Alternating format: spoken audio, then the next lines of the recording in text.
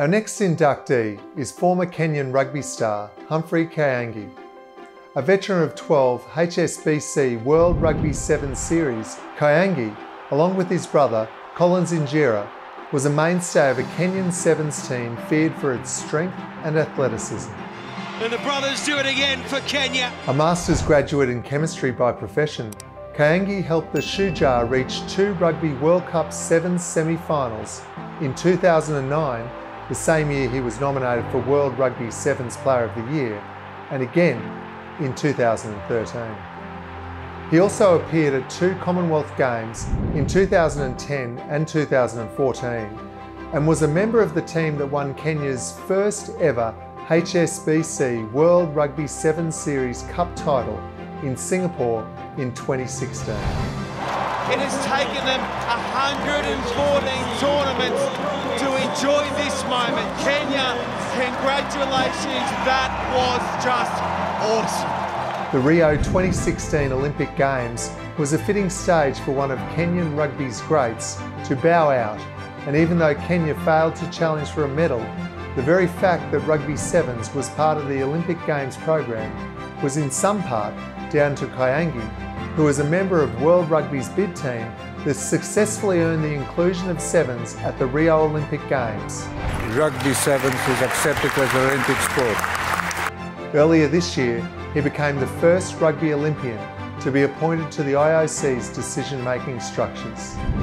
A role model for all aspiring Kenyan rugby players, it is with great pleasure that I announce Humphrey Kayange into the 2021 World Rugby Hall of Fame.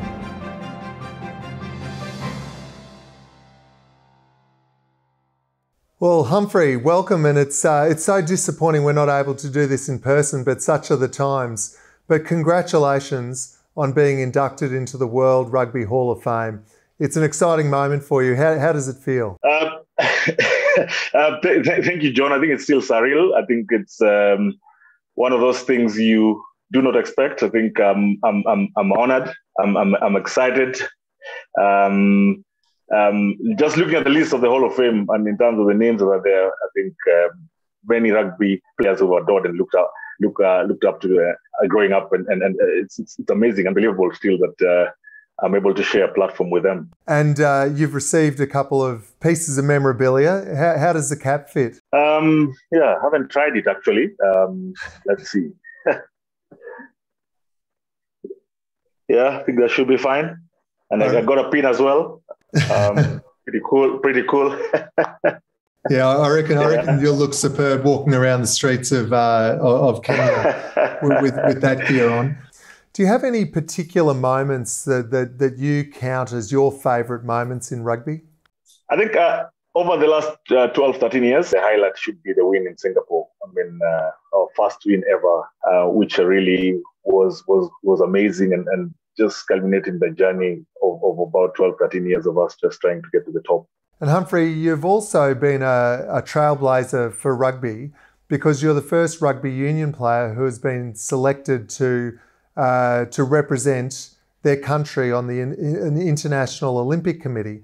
And that's a wonderful honour for rugby, but certainly a very, very high honour for yourself. What does that role entail for you? I think just taking it back to 2009, where I started getting involved with getting Rugby Sevens back into the Olympics and having to play at the Olympics in 2016. So it is a massive responsibility, but very excited that I get to step into a new environment and see how best I can support athletes in terms of ensuring their voices are heard.